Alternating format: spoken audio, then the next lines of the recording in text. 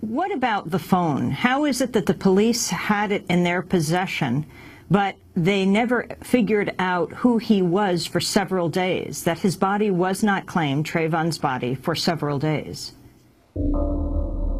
I mean, I think it shows that the Sanford Police Department, I mean, there was either corruption or just woeful ignorance on their behalf. They were calling the family after losing their child, harassing the parents over his phone, wanting to get to his phone, get into his phone, and they had the phone in their possession the entire time. So, there are a lot of questions that I can't answer because they don't make sense.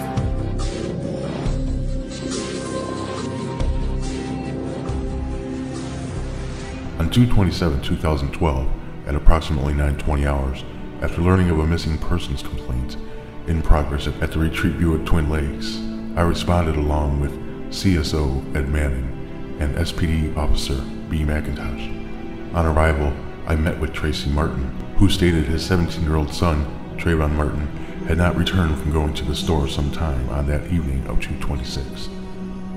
Mr. Martin informed me his son was not from this area, and that his son is visiting from Miami Gardens, and that his son did not have a state of Florida identification card or driver's license. While conversing with Mr. Martin, I noted several physical characteristics he had in common with the descendant, thereby establishing on a reasonable factual basis to believe that the descendant was the son of Mr. Martin.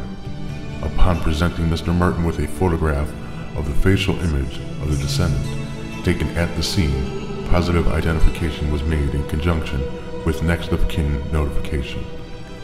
I explained the circumstances surrounding the passing of his son and summoned for a victim's advocate to assist.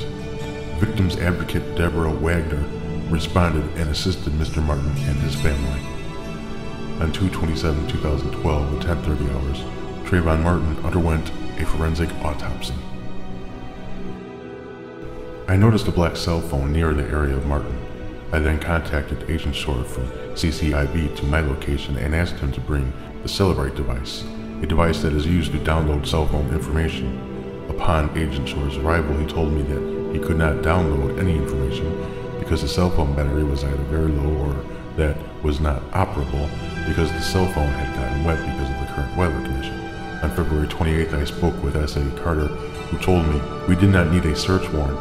I had C.S.T. Smith take the cell phone to the Seminole County Sheriff's Office to see if he can download the cell phone. On March 1st, 2012, I was contacted by the supervisor from the Seminole County Sheriff's Office that they could do nothing with the cell phone other than download what was on the memory chip because they did not have the password. On March 2nd, I contacted via email and asked Sergeant Silsa to recover the cell phone back from the Seminole County Sheriff's Office. On March 1st, I was contacted by the supervisor of the Seminole County Sheriff's Office that unless they had the swipe code, they could not access the victim's cell phone. On March 2nd, Investigator Singleton contacted a representative from T-Mobile who told her if the Sanford Police Department obtained the cell phone number and the PIN number to the account, they would be able to bypass the swipe code on the cell phone. On March 5th, I contacted Mr. Martin, victim's father, via cell phone and asked if he could obtain the PIN number from the victim's cell phone. Mr. Martin stated he would contact his lawyer before releasing the information.